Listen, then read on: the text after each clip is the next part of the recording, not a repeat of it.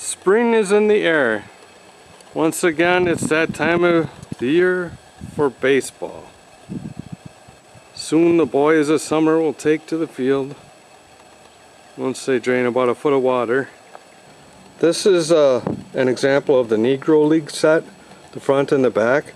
And on the left you can see that's a hitter's card for Ben Taylor.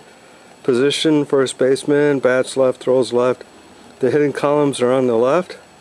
There's one for VS left-handed pitcher and for VS right-handed pitcher. And then the darker gray on the right center is stats for base running, sacrifice hit chance, stolen base opportunity, injury rating. Down below that is his range, defensive range, air chance, the year he broke into the league, and then there's his batting average, on-base percent, and slugging. If we reach the first stretch goal, every set of cards would have 2 roster cards.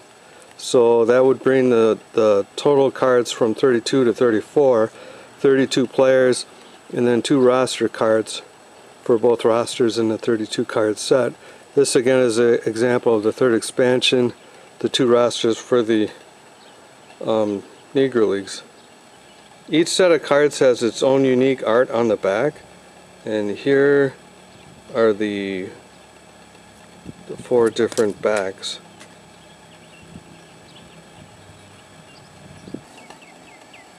Evidence.